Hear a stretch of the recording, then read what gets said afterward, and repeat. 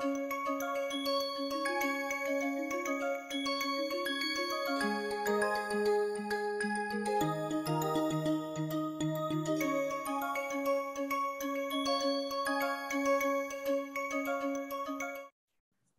everyone, welcome to NPTEL course on Rural Water Resource Management, Week 3, Lecture 2. In the previous lectures, we looked at some important hydrological parameters, and one of them, which is also very important for rural water resource management, is soil moisture. Soil moisture can also be called as soil water and by other names in different regions. Let's look at what is soil moisture. So soil moisture is the moisture or water which is stored in the soil profile. So let's look at a cross section of a soil profile. We have three different materials which are there, right? There are solids, the solid part of your soil, which is a rock, weathered rock formation and other things. Some organic matter, etc., and then there is void spaces. Okay, so soil has pore spaces apart from the solid phase, which is Vs and Vf or Vv. So V is called the volume of voids, or the space where the soil does not have a solid material. And within that material or within that space, you do have some volume for air and some volume for water. It depends on where you are. So this void space is where water can enter, and that constitutes your soil moisture or soil water. So water can only be stored in the empty pore spaces. So if there's a lot of air, water cannot push the air and come out. So it depends on where the water can enter. So it cannot enter a solid phase, right? So there are some pore spaces or space within the soil with holes. And imagine like your sponge that you use for washing dishes. And that sponge is yellow, normally yellow in color, and it has holes in it. So within that holes, water can get stored. And some of it goes into the yellow sponge. So the key force that acts to bring the water down through the soil profile is gravity. Okay, so when rainfall occurs, gravity is the force that actually attracts the water downward movement. So water gets into the soil profile, and when there is a pore space, it gets stored there. Let's look at the water cycle again to understand how soil moisture comes into the picture. So you do have precipitation, and then you have the precipitation converting into runoff. Some water gets into the soil through infiltration. And that infiltration, if it is prolonged and there is more water stored, it becomes percolation. So soil moisture is up to here, because after that it becomes deep aquifer water or groundwater table. We don't call that as soil moisture. So please differentiate between soil moisture and groundwater. So when we talk about soil moisture, we talk about the phase where the root zone or root depth is. So soil moisture is mostly for your plants, okay? Now don't think about trees, and trees might have roots that can go deep, and so those do not constitute as soil moisture. So soil moisture is mostly for plants with shorter root depth, and even trees with shorter or shallow root depth. So rainfall is the key water that comes in, and after infiltration, some water gets stored in the soil profile because there is space, the void space. So water moves down due to gravity. The first phase of moving down, where it hits the land and moves into the water soil profile, is called the infiltration. And the water gets reallocated through the pores, through the spaces in the soil, and gets stored. Not all water which gets into the soil profile stays there, because gravity is still acting on it. Okay, so as and when gravity acts, water moves downwards. And then you have percolation, and which is a higher movement of water much deeper into the soil profile. And that is achieved because there is a higher ponding of water on the top, right? So mostly, like for example, you have a lake and then there could be percolation, or further soil moisture gets heavy because when water comes in, the soil profile gains more mass because of the mass of water, and that actually has a ponding effect which pushes water down further, and that is percolation. I have a slide on it to show how percolation happens.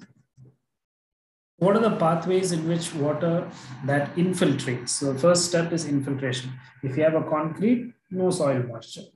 Okay, so the land has to be open for infiltration. So the water, rainfall, or any water that you apply on the top, irrigation water, for example. If you want to grow plants, you apply water on the land, and water infiltrates. So once it infiltrates, the root zone can pull the water in soil moisture and take it out for plant use. Okay, so the roots actually create pathways for water to come into the soil. And think about the roots. The roots can only expand their territory in the void spaces. They can crack down the soil, solid soil, but only when there is a void space. So it creates a void space or reallocates the void space so that the root zone can enter into the soil, and you have water now coming into those empty spaces. Once water comes into the empty space, the plants can take it up. So plants play a vital role in actually changing the structure of your soil. Then you have organisms like earthworms. You have snakes, you have rats, which can dig deep into the soil. And what happens is now, because of the holes, because of the trajectory or pathway they create, water can move into it. When water moves in, then the infiltration is much faster. And once it goes into these slow, small channels, then water gets into the void space. Okay, so then water can enter the soil moisture profile. Then there are some geological pathways like fractures. So you have fractures along the soil profile or rocks where water can just enter and then seep in. So that seepage gets the water into the soil profile, but as long as the void space is there, water can be taken up. If there's no void spaces, then water cannot enter. For example, think about a soil which is full of solid. Then where can the water go? It cannot. Similarly, if the air pockets cannot move out, then your soil water cannot go in. Okay, so I'll have a figure to explain how these are in the next slide. So it is key to understand how to enhance soil moisture. Now we understand that soil moisture is the water that the plants uptake for growing and transpiration. So it is very important to increase the water. Otherwise, the water will not go into the ground. It will move on top as surface runoff or overland flow. So it is very important to store the water in the soil moisture. So think about soil moisture as a tool for storing the water, not just for plants, but for water to be there for a longer period so that plants and other organisms that need water can take it up. Let's look at the different stages. So in all the three diagrams, you have a soil profile, a soil sample. Okay, this material is your solid, and in between you have void space, which is empty space. Now the empty space can take two matters. One is air or water, right? So if air is there, then some water can push the air out and come in. So a good system is where you have air and water, but let's see how water enters this. Okay, so imagine this is the first stage, for example. Imagine a stage where you have solid material and some space inside. Now, when rainfall occurs, water gets into the soil profile. It moves in because of infiltration and percolation at the deeper phases. So let's keep infiltration. Water infiltrates into the soil profile. and it gets reallocated along the soil profile. Okay, water still moves down. Why? Because there is more water and gravity. So if the water stops, then just relocation and then it stops. But as long as gravity can pull the water, then still water can be moved along the soil profile. So that is saturation. Saturation means all the void spaces, all the empty spaces which were initially with air or water is now full water. So that is the case when we call a saturated soil, when the soil moisture is 100%. So of the void space, which is VV, which is the volume of air and water, now 100% of that volume is filled with air. So 100% soil moisture is reached. Then we have field capacity. So this is the property of the soil, wherein the soil attracts and holds on to the water molecules by tension, and it is a very important function of the soil. So it is greater, the attraction is greater than the gravity. So there's no more movement of water downwards. Okay, so the force that exerted by the soil particles and the attraction it has would store the water in the soil profile. This is very, very important. Think about a soil. If it doesn't have this property of attracting and holding on to the water, what would happen? All the water would go into the soil and go down because of gravity. So it is a beautiful property of the soil to hold on to the water as long as it can, so that the plants can slowly take it up. And this is the phase where the water interacts with the soil, the water interacts with the nutrients and makes it soluble so that the plant can readily uptake. So all this is beautifully linked and looped along the cycle through the plants. Okay, so water is now inside the soil profile and gravity has stopped acting on it because it cannot pull more water. The soil is holding on to the water. This is the beautiful stage where plants would love to have water, because here what happens is at saturation, the roots can suffocate. Too much water is also a problem. But in this stage, there's not too much water. It's beautiful that the plants can take it up. The wilting point is the other extreme. So on one extreme, you have too much water, and the wilting point too less water. So at this wilting point stage, there is no more water in the volume of voids or empty spaces. It is full of air, and all the water which you see as black color on the soil is adsorbed to the soil, which means the soil cannot let it go. So that is the property by which it holds on to the water. So if it did not have the property, it will lose all the water, right? So there are some water that it can never be removed from soil by plants. So that is called the wilting point stage.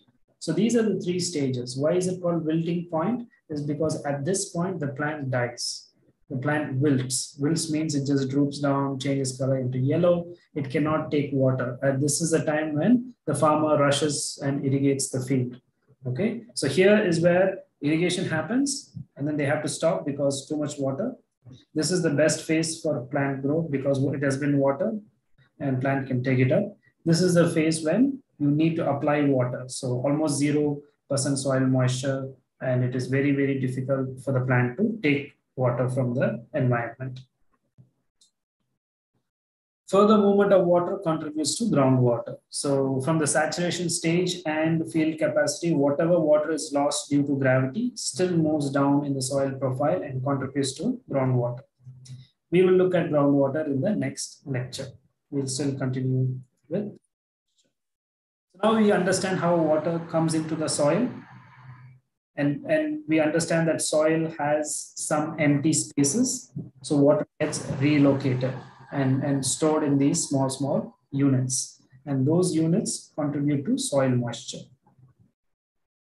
Based on soil moisture is how do you measure it to understand, to tell the farmers. Not always a farmer can look at a plant and understand, oh, should I be irrigating the field? Or he or she can take the soil and crush it to see if there's moisture. No, it's not that easy and common. So what happens is to better manage we need some measuring devices. Okay, so soil moisture is measured mostly by physical instruments and lab methods.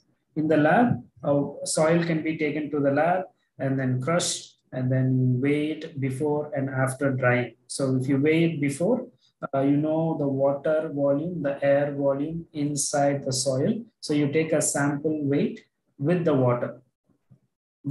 What you do is you dry it. When you dry it, then the water goes off. And when you crush it, it is only the solid particles. So the drying isn't easy. You have to put it in an oven for a couple of days, 100 degrees centigrade for 2 days or at least 1 day overnight. So intense heat would drive off all the water and then you have zero water.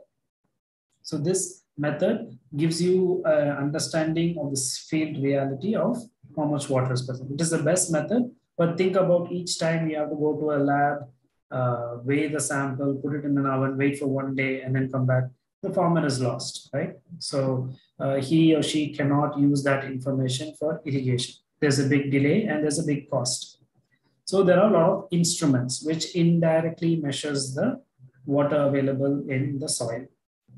So there are multiple gauges. A gauge is a measuring device. We had precipitation gauge. We had discharge gauge. So similarly, we have soil moisture gauges. Okay. So there are both manual and automatic. Manual means you have to read it and write down the records, or you install it and then read it from a display. And automatic would record the data and send it or wire it to the farmer through SMS or other advisories. Usually measured at different depths.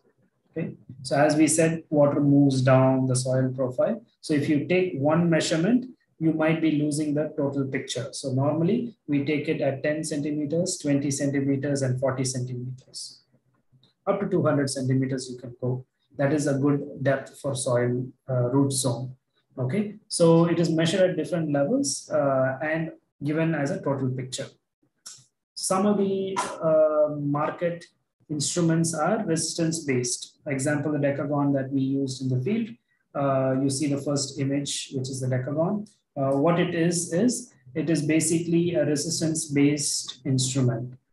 So when soil moisture is being built up in the soil, the resistance changes or the conductivity changes. Okay. So basically it is a very simple device where in this one prong, you have two prongs. One prong sends an electric pulse, and if it is transmitted through the soil quickly, that means there is conductance and less resistance, right? Because water is a conductive material. It can conduct current. So when water has been stored in the soil, and this is the prong and this is the soil, an electric impulse is sent. And if it quickly goes down because of the conductance nature, then we can understand how much is your water present. The opposite is your resistance, right? So if there's no water, then it resists the movement of a current. So this simple logic is being used in these beautiful instruments, and you can place it at different depths. Okay.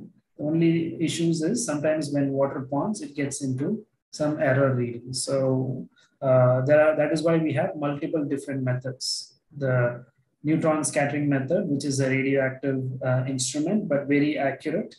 It sends out radioactive material and then reads out the soil moisture, time domain reflectometry, TDRs, then radar waves, ultrasonic waves, etc. So what you understand here is soil moisture can be measured from the lab and through instruments. And depending on the budget you have and the accuracy you need, there are multiple instruments. Then we have modeling estimates. So similar to other hydrological parameters, you can estimate, you can model your soil moisture based on the properties of the soil, rainfall, etc. So computer simulations can model soil moisture and downward movement. Understand the process of soil moisture. I told that every soil has a property of voids and water volume. And the void space, the empty space, is a property of the soil and the management, how the soil is managed, right? So if you take a soil sample and you know how much void space is, and you know the slope angle by which water is coming in, and the rainfall and other properties, you can estimate your soil moisture. Again, estimate is not as good as a physical measurement, but in some regions, it is the best measurement that you have. One good model is the SWOT model. I'll be referencing the SWOT a couple of times in the hydrological cycle because it is an open source model, which means anyone can use the model. It is free of cost, and it has been widely published, at least including the Indian regions. So it is based on a water balance approach, a hydrological cycle approach, where if they accurately measure the other water losses in the system, they can estimate the soil moisture. Okay.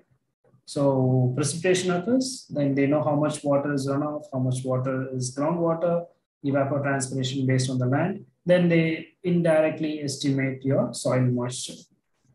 However, you have to give the properties of the soil and the land use, land cover, and the rainfall. So what we're trying to get in a model is an indirect estimate of soil moisture, but it is driven by the properties of your soil, which means measurements are very important. Similar to other parameters, we also have a satellite-based remote sensing method for estimating soil moisture. It works on an active radar principle, which means a satellite which sends pulse, sends energy in the form of radar and radio waves. It goes in, penetrates into the soil and gets reflected back. The reflection is based on the amount of soil moisture in the soil. You'll be amazed that the satellite can estimate soil moisture up to a depth of 200 centimeters. So they send 3 to 4 level of pulses. The first pulse is 0 to 10 centimeters depth and then bounces back. Then we have 10 to 20 centimeters, bounces back. And then 20 to 100 centimeters, it bounces back, then 100 to 200 centimeters. So what would be the soil moisture? The total of all these levels, and it depends on which plant and type of land use land cover. It is open source data, and it is available at a higher spatial for the entire globe, and temporal resolution. Because those instruments and the lab exercise that I mentioned, you can do maybe once a month or once a week, but it is too expensive to do every day in the lab, too time consuming. But the satellites can give you every day, and some satellites can give you every 3 hours, if you look at these models. Okay, so an example is given here, April 15, April 18, April 22.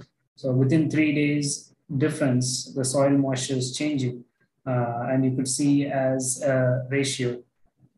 Okay, so a percentage of 100 is full, and you could see that Indian regions within 6 days, from 15 to 22nd of April 2015, it is changing from green, which is okay soil moisture, to yellow, which is much lesser soil moisture. Okay, and other regions is getting blue, maybe good rainfall, better use of water, etc. So available at different depths, 10, 20, 40, 100, 200 centimeters, as I said, needs to be ground truth because it is an indirect measurement. They are sending a pulse, they're looking at a reflection of a pulse. So it is not direct, you take water and measure it, right? It is a property of water to reflect this radar wave. So you need to be ground truthing it, which is expensive, but there are some studies which have been done for Indian regions. Basically, they give you an error estimate for these data, so you still can use it. For small scale land holding, example in India, where the farmer has a very small scale, it might be supplemented with other data from government and other observation data. For example, if the satellite can give you every 3-day data record, you can compare it with a monthly record from the government or an observation record. So in good intervals of time, you can take a data and compare how your remote sensing data is performing. Near real time is also available. which is within hours for some countries because they've spent more money on satellite technologies. And that actually gives information to farmers if you need to irrigate now or later.